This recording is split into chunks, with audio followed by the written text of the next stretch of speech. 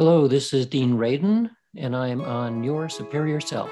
Hi, I'm Anita Murjani, and this is Your Superior Self. Hello, this is Dr. Raymond Moody, and this is Your Superior Self. Hi, Cultural Creatives. I'm Bruce Lipton, and I'm here to join you with Your Superior Self. Hi, this is Paul Selig, and this is Your Superior Self. What's up, everybody? I'm Aubrey Marcus, and this is Your Superior Self.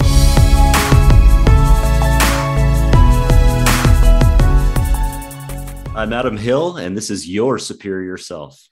Adam, my man, thank you for taking the time. Thanks for having me on. I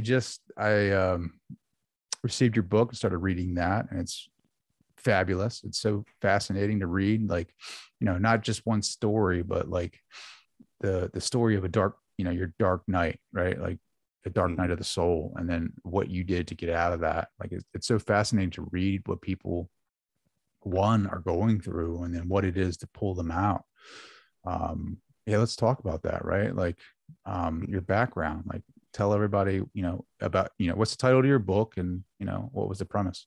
Yeah. So the title of my book is called Shifting Gears: From Anxiety and Addiction to a Triathlon World Championship. And my history with anxiety really started when I was young, of course, without really knowing that I had an anxiety disorder.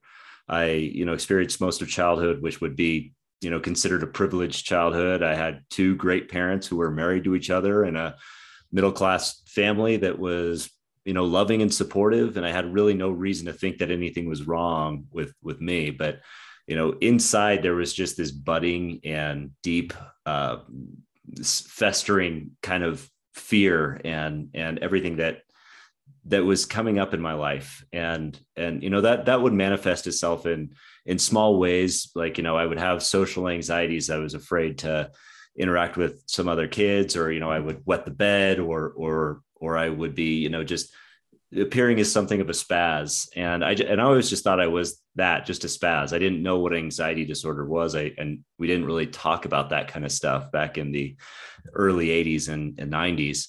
But it really only started coming to a head when I got into college, and when I started to, dabble with alcohol and start drinking. And I started drinking early in the college experience, just pretty much with everybody else, using it as more of a social lubricant.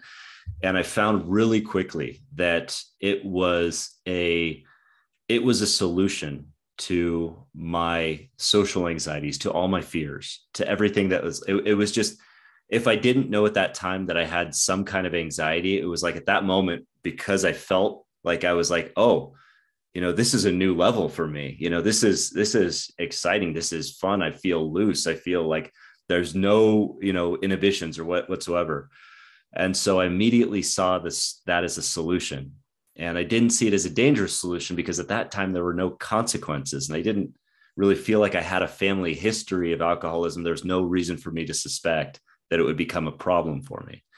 And that first experience I had with drinking when I was in college, I, had 3 beers. It was actually before college. It was before I actually went to the university, but I had 3 beers. I walked home to my friend's dorm room, and I went to sleep at a reasonable hour, and there was, nothing bad happened.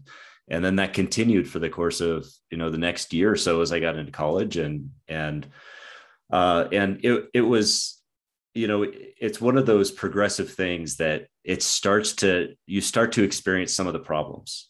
And I started to experience some of those problems just in small ways. Like, the police would be outside and they'd see me holding a beer, and then they would bust me for it. Or I would black out one night because I drank too much or something like that. And so it was it was still a solution to those anxieties, but it was now a solution with problems. And over time, when I got into my late teens, early 20s, I started to experience really intense panic attacks. I remember my first panic attack was when I was studying for an exam, which, would cause a panic attack for a lot of people, but it was the first experience with anxiety that actually told me, oh crap, I've got a problem here. There's something different about this. I was studying for an exam, and all of a sudden it just hit me like a ton of bricks that I was sick, that I somehow contracted, this disease. And I thought I had HIV at that time. It was just like, but there was no reason for me to suspect why that would be the case. But it paralyzed me, and it caused such intense fear that I thought I was going to die, but I couldn't move. I couldn't do anything. I just sat on the floor in the fetal position, just crying. And I knew that it was ridiculous. I knew that it was irrational, but I couldn't justify that in my mind because my mind kept telling me that it was real. And, so I went through the process of going to the doctor and getting the test and finding out that no, there's nothing wrong. There's nothing wrong with you. You're fine. And, sure enough, it would replace itself next time with, wow, I think I have this form of cancer. So it was this intense hypochondria that was causing panic attacks. And the one thing that would help me to overcome that anxiety or to suppress it at that point was to continue to drink into, my state of oblivion. And so for the next decade or so, that would be the game I would play with my anxiety is, in order to suppress it, it would be panic attacks. It would be just general anxiety. I would continue to drink to, the point of intoxication in order to suppress the anxiety and make sure that it didn't take over. And that was really the genesis of how my anxiety came about, and, how my drinking and my alcoholism came to be. What age was that? That was approximately between 18 and 32 is when I finally got sober, but there were bouts of sobriety in there, but primarily that period of 14 years or so. What was the, everyone goes through, I think that part in their lives where they're in college, right? And they're experimenting with alcohol, and then they, me too, right? Like, I started drinking, at college age. I didn't really drink in high school. And in college, definitely binge, had fun with that, binge drinking and playing cards and doing all the, posting 30 packs all over the wall, like, and it's not healthy, right? But it's just a part of the culture, right? Like that society says we go through. Right. And then, carried that over into early 20s, mid 20s, late 20s. And then as I got married and had kids, socially drank, right, on weekends. And now I'm, I don't drink. I'm 38 and I don't, not because I don't want to, not because I don't have that craving. It's because I know some people battle with addiction. And at some point, yes, I probably could have been clinically diagnosed as alcoholic with the amount that I was drinking. Right. Mm-hmm. And I can still feel it in my body where there's weekends, like if there's a hot summer day and I just get done cutting the grass, like I can feel myself like wanting to have a beer. Like there's nothing better than that. A nice cold Miller Lite after you get done cutting the grass. Like there's nothing, Right. For me right now in my life, like the drinking, like for me doesn't allow me to tap into parts of myself, right? Like for me, it's meditation. It's tapping into my spirituality. It's being the best version of myself. And it doesn't allow me to do that. Like I'm not tapping into flow states mentally. If I am drinking. Now I'm not an extremist. It's just my personal preference. Like I've lost a lot of weight. I'm a runner. I work out. I don't have a gym, but I have a kettlebell, a 35-pound kettlebell, and I do push-ups and sit-ups and, some other exercises with that, but I run mostly. Nothing crazy. Like the most I run is like 10 miles. Mm-hmm. I've dropped weight. People think that I'm like, they come up there like, are you sick? I'm like, no, I'm not sick. I'm just working out. Like I don't sugar. Like I have 3 kids. Yes, there's sugar around my house. And yes, I occasionally eat a cookie or something. But my body, man, like when you get rid of all that crap, like your body, you feel it, man. Absolutely. Like you were talking about in your book, like when you were getting rid of like the hamburgers and cheeseburgers and all of that artificial stuff, like your body, you could feel it. Yeah, absolutely. And that was really that second transformation that I had. The first transformation was obviously getting sober. I mean, I went through a really, really dark bottom. Ended up going a lot darker than I ever imagined I would. And it got to a point where I was just where I knew I was out of control. I know I had no control over my drinking. And when you mentioned the idea of like, wow, that a beer sounds good on the weekend, even to this day, just my brain as an alcoholic, it just doesn't go there, because it goes to the idea of, yeah, that first beer sounds great. You put it on a pedestal and it's frothy and it looks beautiful, but my mind immediately goes to what's beyond that. And it's just an infinite loop of alcohol beyond that, because it's never enough. And so it's never enough for me to want that. And it really came to a head when I'd always set a number of rules for myself to convince myself that I didn't have a drinking problem, because that's kind of what we do to make sure we can keep up the charade. And one of those rules was don't drink and drive. And that was the one rule that I never broke, never wanted to break, because I hated people that did that. And, but eventually I did. Eventually I did drink and drive, and it got me into a DUI accident. I was arrested for it. And immediately the shame that came with that, every feeling of just, I didn't deserve to be on this planet anymore, kind of came into light there when I was sitting in that jail cell. And it's at that moment of the rock bottom where the two choices really come to pass. That choice of, I can either, because I'm out of control, I have no control over this. I'm not only just a danger to myself now, I'm a danger to other people. So I have the choice of, I can either end it right now, or, and just take myself away as a burden off of this earth, or I can actually just lean into getting help and just do whatever they say and just surrender completely to that process, which is what I did. And that, obviously that was a difficult, but also very,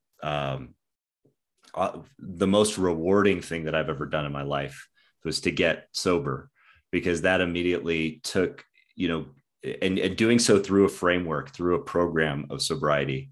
I went through Alcoholics Anonymous, but there's a lot of different programs that people can go through.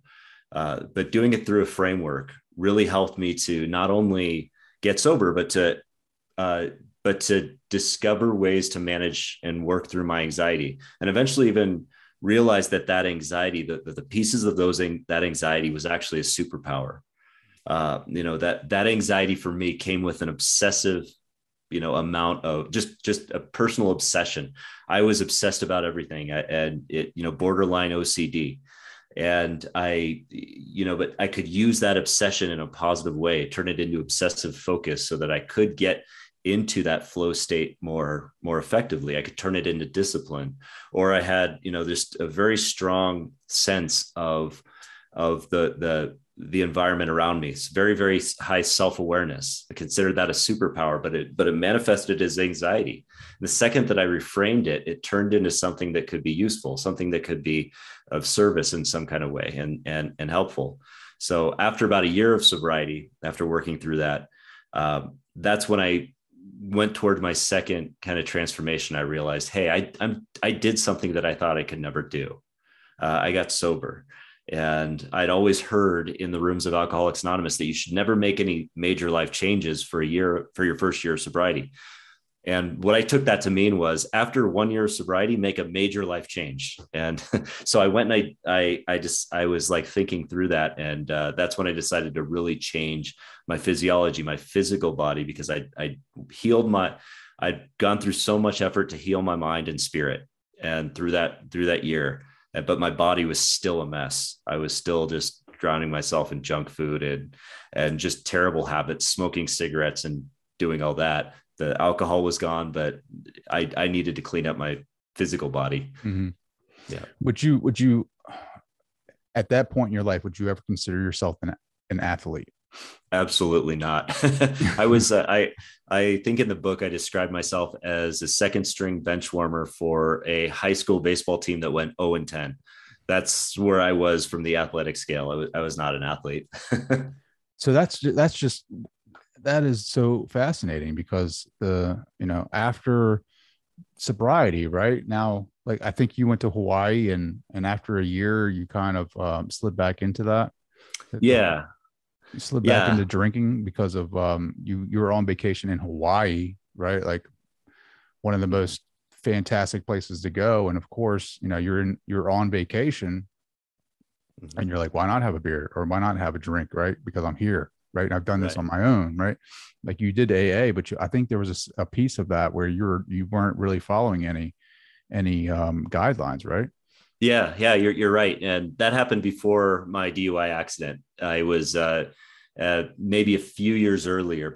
Before that, I was I had these moments of sobriety where I could be sober for maybe a week, 2 weeks, maybe even a few months at a time. And for a period back in 2006, I think I was sober for about 8 or 9 months. And we had a vacation planned to Hawaii, and we were going to the Big Island. And we were staying at the Royal Kona Resort, which if you've ever seen the landscape of the Big Island of Hawaii, it's the resort that sticks out there, and it's the scenic hotel that's there. So we were staying there, and I remember that we were sitting in a lounge, just overlooking the Pacific Ocean, and everybody else was drinking Mai Tais around us, and I was just thinking to myself, that would be great. I had that same thought you were having. It's just like I want a Mai Tai. So I manipulated my wife at the time to just be in favor of that with me. We could have so much more fun if we're both just enjoying a drink. Translate that into, I'm going to be a miserable sack if I can't drink while we're here. I'm just going to be, but that was the terrible part of it. And so of course she relented, and I drank, and that got me into it. And I didn't know it at that time, but I was just a mere 200 yards away, or maybe a little bit more, maybe a quarter mile, 400 meters away from the start of the Ironman World Championship that happens every year there. And that would become very, very apparent of course later in my journey. Sure. So that's interesting. That's the interesting part for me. So you go from this second string bench warmer for an 0-10 baseball team to writing a book about your journey being an Ironman, right, World Championship in Hawaii. Mm-hmm. And I mean, you're not. I mean, there's two battles going on here, right? There's an inward battle and there's an outward battle. Like there's an external goal and an internal demon, right? Like there's a fight. Yeah. Do you ever get, do you ever slay that internal, dragon, right? I don't know. I mean, I feel like that's a battle every day. Yeah. With sobriety, right? Like with that addiction, it's like, do you ever truly win that battle? I mean, I think you slay it. You just take one day at a time, just like a marathon, right? Like a Ironman. I was looking at the numbers for those, like 2-mile swim or 2.4 mile swim or something like that. 100 and something mile bike 112, ride. 112 mile bike, 26 mile run. 26.2 miles. Like I'm looking at the numbers and I'm like, if I look at the numbers and add them up, that is way too big for me. Right. Mm-hmm. Same thing with sobriety. I'm 38 and I got, hopefully I got another good 40 in me. But if you look at the larger picture, like it can feel overwhelming for people, right? Like you got to take it one day at a time, 1 mile at a time. When I'm out there running, it's, I'm not looking at 10 miles. I'm looking at the first step. That first mile is a mother. What I mean? You're so right. If I ever write a book, it's going to be called The First Mile. Like everybody should know what that means. Like that first mile is a mother. It is. Yeah. I 100%. Yeah. Yeah. It's so true. And that first, I mean, whether it's your first week or your first year in sobriety, that's a mother. I mean, for me, it was going in and being there every single day, being present in that every single day, being obsessively focused and recognizing that became my superpower. With that obsession that drove me to drink every single day, drove me to be present in AA every single day. And then, it would eventually drive me later, but that was hard. It was simple. I mean, just show up, do it every day, take it one day at a time, but it wasn't easy, but it made everything better. And that was the beauty of that first mile, is no matter how hard it was simple, but it wasn't easy, but it made everything better. So what point, so you're at Hawaii, you have the drink, the Ironman's going on. Was that wasn't when you decided that you wanted to be you wanted to be an Ironman, right? Like, was that it? No. Yeah, no. In fact, it was a few months later when I was watching the Ironman on television after that trip, and I saw the island of Hawaii came on, and I think it was still on my mind because it was fresh there, and I was so obsessed with Hawaii because it was where I wanted to live. It was this beautiful place. And so anything that came on television that showed this, beautiful scenery was amazing. So you saw the lava flows in slow motion, and then you see the coastline on the television screen. And I was watching this and I was like, okay, I'm bought in. And then the voice comes on, it's Al Trotwig's voice, who does all of that, did all that sports stuff, back in the day. And he was narrating this show, and he just starts going into it and just saying, like, the Ironman World Championship on Hawaii. And I'm listening just like you were to those distances. And he was like saying 2.4 mile swim, 112 mile bike, 26 mile run. And then I was listening to that. I'm like, wow, that's a lot of distance. How many days does it take them to do that? And they're like, all in one day. And I'm like, wow. So that's crazy. Those people are crazy.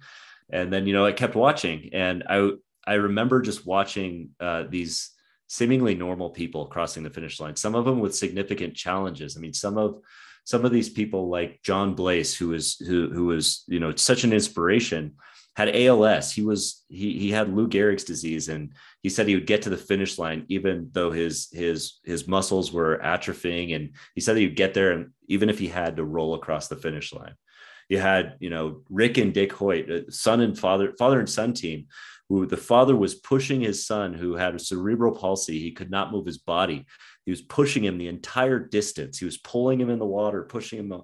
And I was just watching this. I'm like, wow, these people are, they're normal. They're like accountants. They're firemen. They're all sorts of different, but they're doing this amazing thing. How are they doing that?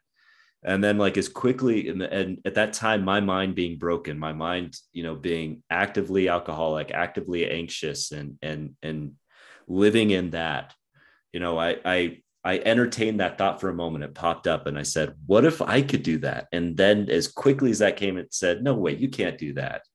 Go back to drinking and feeling sorry for yourself and sitting on the couch. And so, naturally I listened to the voice. I didn't think about it for quite a few years until I had that year of sobriety. And then I was sitting there, and the environment was different. The environment was shifted. My mindset had shifted. I was the same person. I was in the same level of health, probably worse health because I was older and I'd been, deteriorating my health for so much longer. But I was sitting there, and my mindset was so much more empowered. And I think it was some kind of divine intervention. I don't know what it was, but I think the conditions are right that I remembered that day, because I was thinking to myself, what can I do to change my body that can be extreme, that can really test me, that I can stay consistent with? How can I hold myself accountable? And then it came to me. I'm like, yeah, what about that? I remember that Ironman World Championship. I remember being inspired by these people. I remember these people were doing this amazing thing. And then that same thought came up. What if I could do it? And with that empowered mindset, with that mindset shift that I had, it was like, yeah, why not? Why couldn't I do that? And then that started the snowball rolling. I started researching, I started looking into it.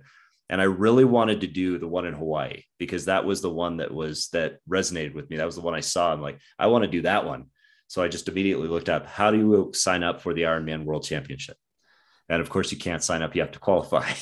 And I looked at the qualifying times at the time, and they were ridiculous. I mean, you'd have to swim and, swim at least or faster than an hour and 10 minutes. You'd have to bike well over 20 miles an hour. You'd have to run, low 7-minute miles for 26 miles after doing the bike ride. I was nowhere near that. I mean, I'd never even owned a road bike. I'd barely swam the length of a pool at any given time. I'd grown up surfing, but I never really swam.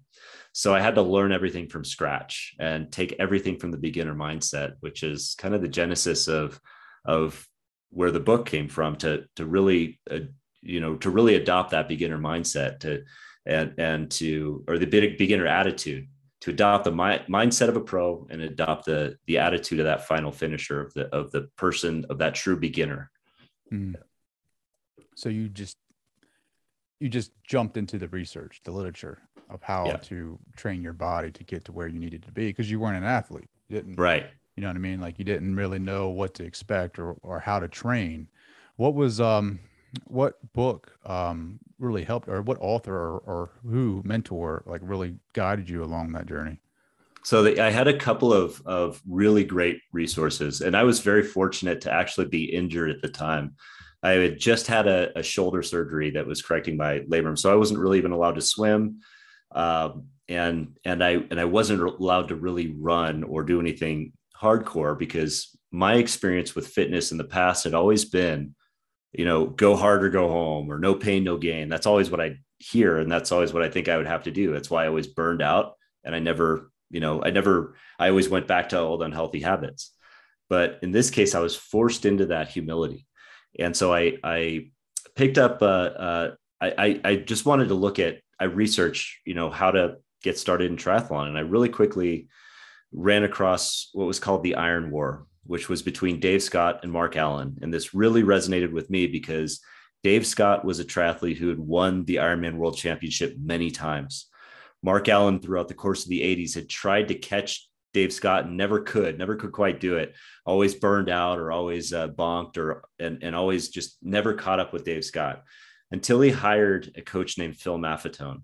Phil Maffetone taught him how to train with heart rate, train aerobically, do 90% of his training at a super easy pace.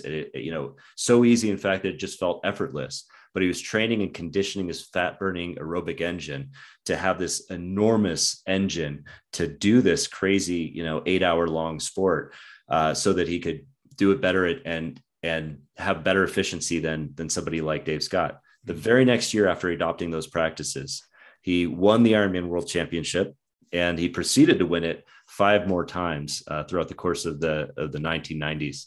And that resonated with me as somebody who was able to really kind of transform that. And the fact that it was done at an easy pace and done by monitoring your heart rate, that there was a specific governor there. It was just like, okay, there's a strategy, there's a framework to this. And that framework really does work if you're disciplined with it. And that's something that I can do, is be disciplined.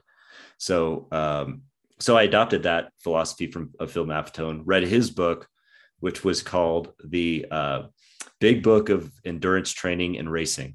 So that's by Phil Maffetone. And I actually used Mark Allen as a coach for that first year to start to really learn how, and that was super helpful. Well, what was your plan for running, right? Like, because running is no joke. Like there was times where I ran a half marathon and I was just like beat up, like what was your training regimen for that? Yeah, it was challenging, but it was very simple. It was really, what I had to do was keep my heart rate below 142 at that time, which was 180 minus my age. And that was my goal target. And what I realized very quickly when I started that process was that I couldn't run very fast at all without my heart rate being elevated above that. And so I would quickly elevate it. And then I'd have to walk, and then I'd have to bring the heart rate down, and then I'd start jogging really slowly again. It wasn't breaking a sweat. I was barely even, breathing heavy. And I was thinking to myself, this is crazy. This is not working.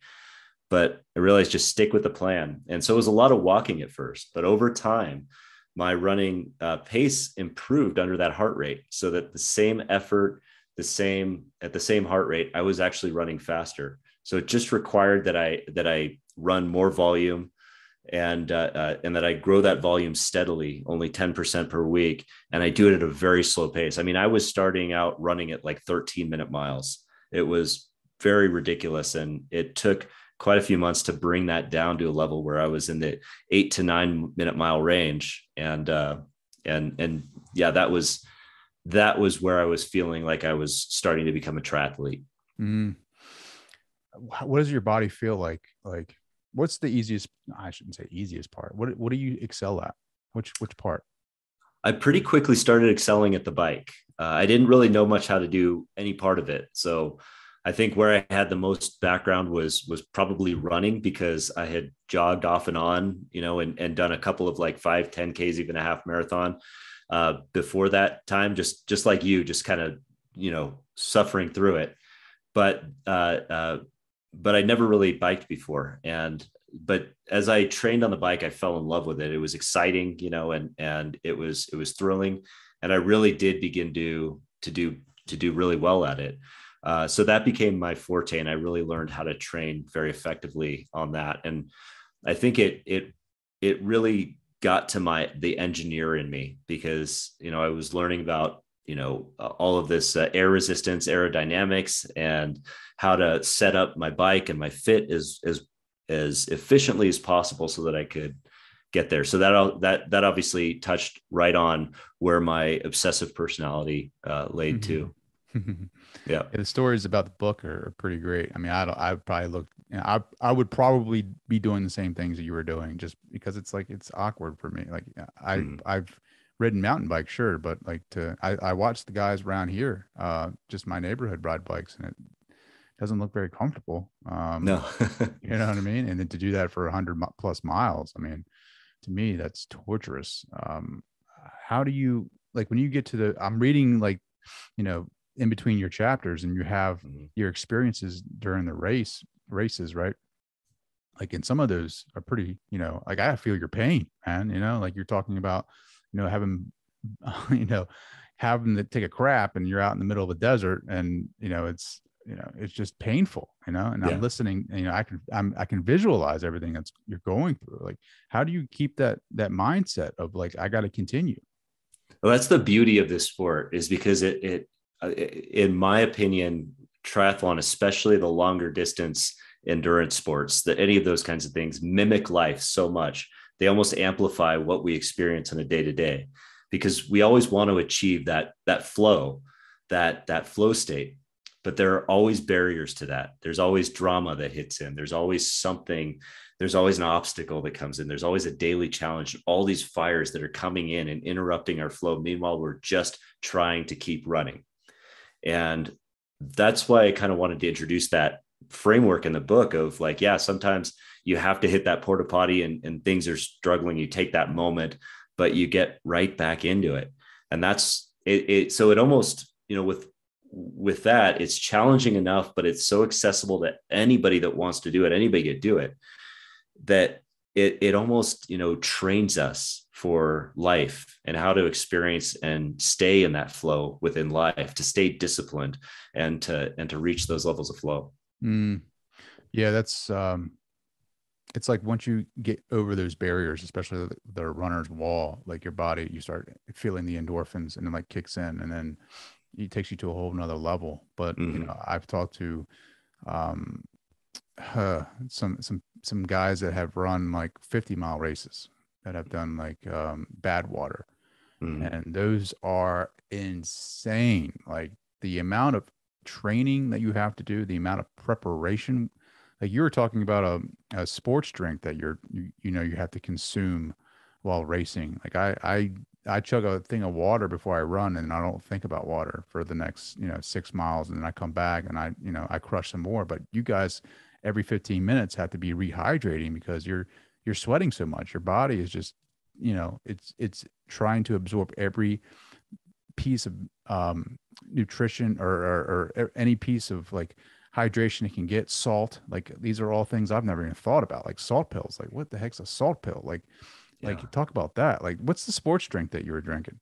Yeah, it's so I make my own, and because I saw that a lot of those sports drinks are super expensive, and I won't name any names, but they all pretty much have the same thing: maltodextrin or some kind of some kind of carbohydrate like that, but typically something like a maltodextrin, and then a table sugar. I mix table sugar in mine, which is cane sugar, and salt tabs. So I mix about 800 to 1,000 milligrams of sodium plus magnesium and potassium into a sports drink with some cherry juice. And that's it. It's super simple, and it's simple calories. I think people overcomplicate the nutrition aspect. A lot of times they say that, oh yeah, this type of carbohydrate is so much better than this one or anything like that. But really, the simpler you can make these kinds of things, the better. Because over a long distance sport like this, anything that you're going to be experiencing for these long periods of time, any additional variables is an opportunity for failure. So if you're going to be introducing, an energy bar or something different, or all of these different, varieties, smorgasbord of food or on the race course, you're going to introduce a lot of different variables for failure. But if you can practice with one simple thing, and for me, it was just this sports drink that I would drink over the course of, that 5-hour bike ride. That was simple enough that I knew it was going in, and that was the only thing that was going in. Not a lot of opportunity for failure right there. What's your least favorite part of the Ironman? Like, is it the swimming? Definitely the swim. Yeah. And that's true for most people, but I hate it and I love it. And the reason why is because it scares the crap out of me. And that's one of the things that's important. And another thing that's great about and true to life here is that, this sport is just intimidating enough that it scares a lot of people away from it. And it forces us to believe that it's impossible. When I look out, even now, when I look out into a body of water and I look out and I imagine 2.4 miles of swimming, or if I was at the World Championship and I was sitting on the Kona shoreline, looking out at the body glove boat 1.2 miles away that I would have to swim around and come back to. And I see the water swelling and the chop and everything like that. And that amount of water between me and it, and probably the number of sharks that I imagined were under the water there, it was scary. And I haven't, having that anxiety, it was amplified because my fear response is elevated in those senses. But the fact that I can approach that, and it takes me just a few percent beyond my comfort zone, always helps to expand that comfort zone for me and make me at least stronger as I do that. Every time I can put myself in a situation where I'm doing something that scares me just a little bit, not jumping out of planes or doing things like that, because that's just too far, but it just a little bit. All you need to do is a little bit. And it expands that comfort zone. It makes us stronger, makes us more resilient, because we are so resilient. I love David Goggins' book, Can't Hurt Me. I love it. I mean, the guy is just a monster. He's amazing, but not everyone wants to be a Navy SEAL or do the extreme things that he does, or push ourselves to that level. Knowing that we can is awesome, because that tells us that we can do certain things. But we don't need to go to that level. All we need is just to push ourselves 5% beyond our comfort zone on a regular basis. And that is enough to expand what we're doing, as long as we're pushing past that. Yeah, he's an outlier. He is not the average, right? For sure, right? But that's a lot of where the mean is, right? The mean, where the where everybody's at, where everybody clusters at in the graph is like, as long as you can be better than what you were, that's the goal, right? Like, and it's funny with swimming, the ocean. Like I heard this somewhere, like the ocean, like to me, it scares us because to me, it's like our unconsciousness, like our unconscious mind. Like, it's so deep and vast and it's dark and we don't know what's out there. And like, we're out there swimming and it's like our conscious mind is out there, like in our unconscious. And we're just so scared of the unknown, like to surrender to that and to go out there and swim, 2 miles in this unknown current of like fast, sharks and all these things that undertow or riptide or whatever you want to call it. All these things that can just take your life. I mean, that right there. I mean, like I used to lifeguard and we used to swim out in the ocean and I hated it. Right. Like swimming with the current wasn't bad. Right. But it's like when you get out there and you just got done, exercising already and you got to go out there and you got to swim some more. Like we weren't even swimming a mile. We were just, a tenth of a mile or something. But just like my anxiety would just spike when I had to go out there because I don't know what's out there. And you feel something against your leg and you're like, what is that? Like, you know what I mean? Like, it's so intimidating because you can't see it. You just kind of trust yourself that, you know what, I'm just going to swim and just go. And we ultimately survived that. and then that gives you confidence to parlay that into something else. Right. I mean, look at your life, right? As an example, right? Like you were not an athlete and now you're writing a book about an Ironman, right? Like that's incredible, right? Like you were battling alcoholism, right? And you were able to, I don't want to say combat, I don't want to say, conquer that, but you are conquering that. You're every day fighting that battle, and you're parlaying that confidence of being sober into this arena of being an athlete, which you had no previous experience in.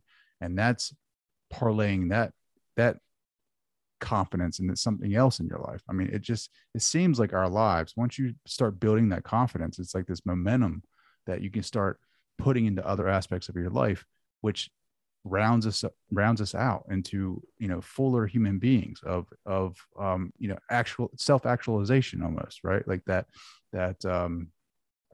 Abraham Maslow's hierarchy of needs, you know what I mean? Like you start self-actualizing each step of the way up the pyramid. And it's like, you might be in the dark night of the soul like you were, and you might get inspired to go to work out, and that gives you momentum to get better at your job, or go look for a new job, or go back to school. And then that gives you momentum. I mean, it spills over.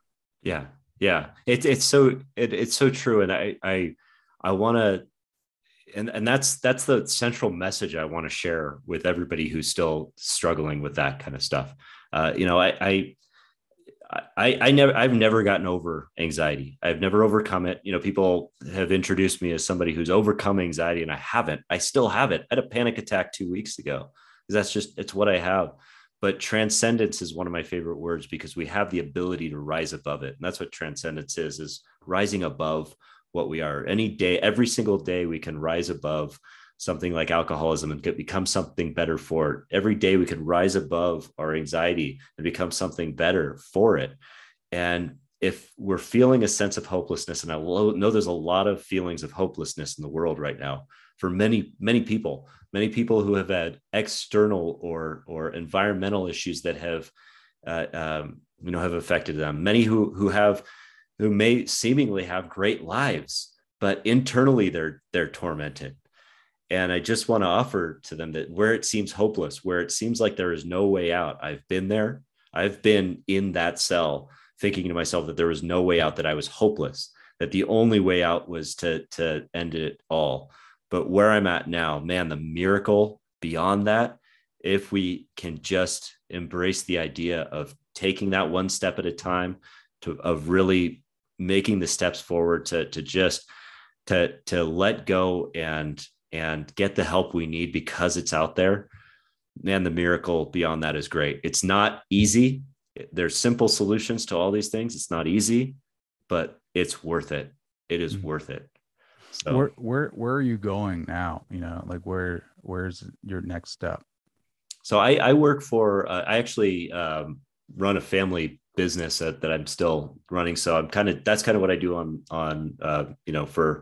for my real life. This is more of my fun life, but what I'm trying to do and build is there's a lot of people out there that are experiencing anxiety, and it's a relatively new phenomenon that we can actually talk about it in the open, and that's such a good thing. And I really do believe that anxiety and some of these experiences with anxiety can be a superpower.